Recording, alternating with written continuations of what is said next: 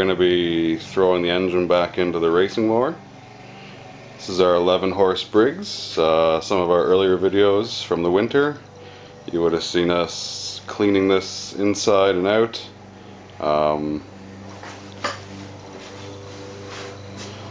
We pulled the governor out of this the proper way. We got rid of the internal stuff, the external stuff, and plugged up all the holes that were left from removing the, shaft that actually controlled the throttle. Put some new gaskets on, cleaned everything up, gave it just a general freshen up all around. It's a little dusty there. It's been sitting out in the garage for a few months now. And yeah, if we're going to figure out what we need to do for the jack shaft on this, we're going to need to first put the engine back in.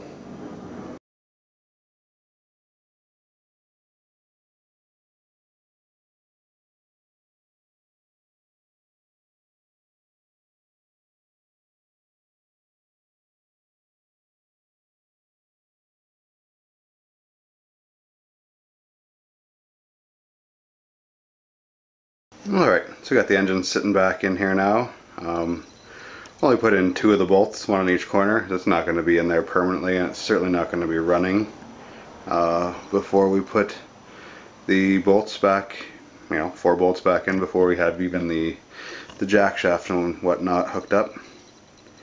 No point in running it because it can't go anywhere. We're going to be reusing the pulley that was originally on the engine.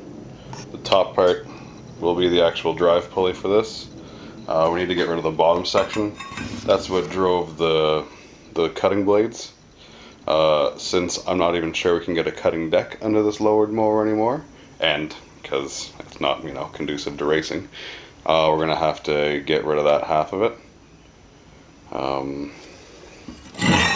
As always, we've bagged and tagged everything and taped all the mounting hardware, the big 5/8 bolt to the actual pulley itself, so we were not running around trying to find the bits when it was time to do this. So yeah, we're probably just going to end up, I think the most simple thing is measure where the plate is in here and cut the shaft off. Get rid of the lower half that way.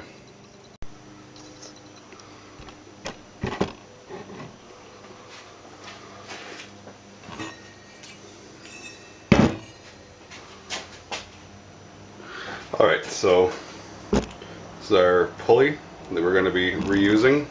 We need this top portion, as this is what's going to drive the lower pulley on the jack shaft, which is going to spin the upper pulley and turn our transaxle pulley.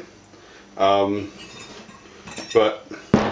we need to get rid of this bigger pulley because it might even be sitting too low to pass over obstacles on the racetrack. So you can't really see it, but down in here there's a flat surface with a hole in it.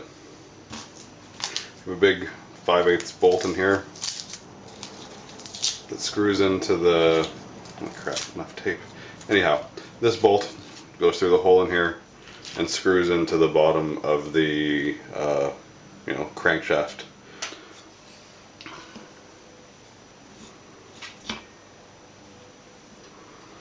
Alright, so it looks like it's 3 5/8 inches down from the top of here to the top of the other pulley. So I'm going to cut that back by a 1/2 inch just so that we can maintain a little bit of cover for that bolt and so it doesn't get too messed up. What the hell, I'm going to go 5/8 inch. So I'm going to cut it 3 inches below here.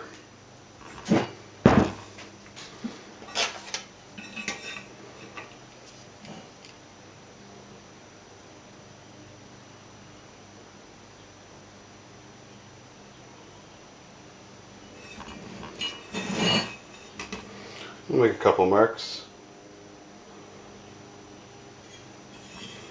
Then we'll just take some masking tape and connect the dots. That'll give us a nice straight line. and we can cut along that line.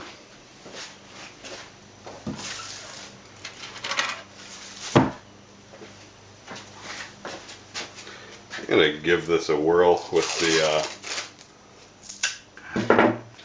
hacksaw first. I don't feel like busting out exactly in the mood to bust out the grinder and everything right now. But if it's proving to be too much tedious work, that is exactly what we'll do. We've got a nice straight line that we're going to cut. I'm going to clamp this down to the workbench and get to hacksawing. Alright, so we got the pulley trimmed in half there. I didn't bring you on the rest of that ride because I actually dropped the camera off the workbench and thought I had broken it, but here we are. So we got the pulley trimmed. Should be short enough to clear everything on the ground that we need it to. Yet it's still long enough that the bolt's going to sit there with a little bit of protection underneath, filed off the rough edges. And it's good to go back in now. So I think that'll be it for tonight. I'm going to bolt this in, which isn't terribly exciting and dark underneath the mower. And then next time we're working on this, we'll probably be trying to figure out the measurements and geometry for the jack shaft and figure out where to place the pulley so that the clutch still works and all that fun stuff. Anyhow, thanks for joining us, and we'll see you next time.